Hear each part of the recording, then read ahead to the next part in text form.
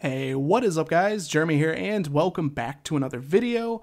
We're taking a look at a brand new tweak from Cydia. It's called 3DColorChanger.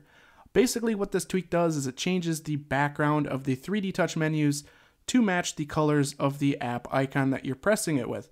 Now this is a really simple tweak, it's free, and I really do like it. So if we go ahead and 3D touch on the health app, as you guys can see there, the background is basically kind of a red kind of pink color. It's taking the colors of the app icon and colorizing that menu to match. If we go ahead and do a different application, let's do the App Store. As you guys can see, that's basically a baby blue.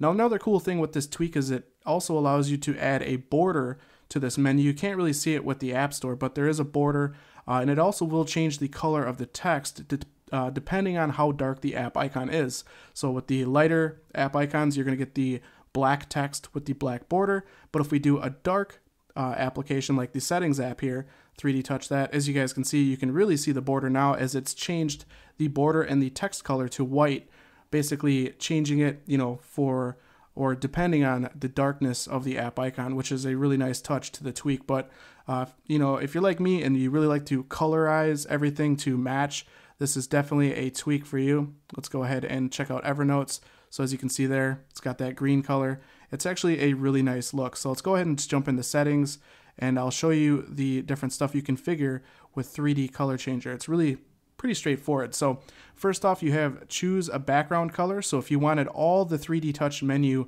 background colors to be the same color, you can do that.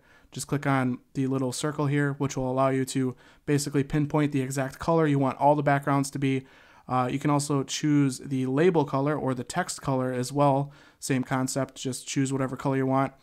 So you can make them all, exactly the same, depending on whatever your favorite color is, or you can toggle on the auto detect app colors, which is in beta, but it works perfectly fine from what I've noticed. And that's what I like, just because it does color match all the backgrounds to the colors of the app icon.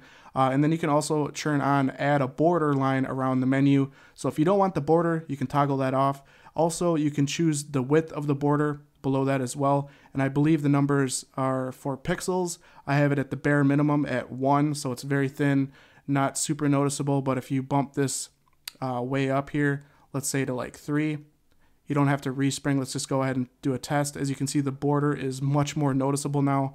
So very cool, very simple settings for the tweak. I'll leave all of the package information down in the description in case you guys want to check this tweak out yourselves in Cydia. It's definitely really cool, and like I said, it is free, so it doesn't get any better than that. So if you guys want to colorize all your 3D touch menus to the app icons, be sure to check out this tweak. But anyways, if you guys enjoyed this video, definitely throw me a thumbs up. That helps me out a lot here at the channel.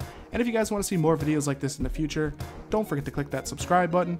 This has been Jeremy, and I will catch you guys in the next one. Later.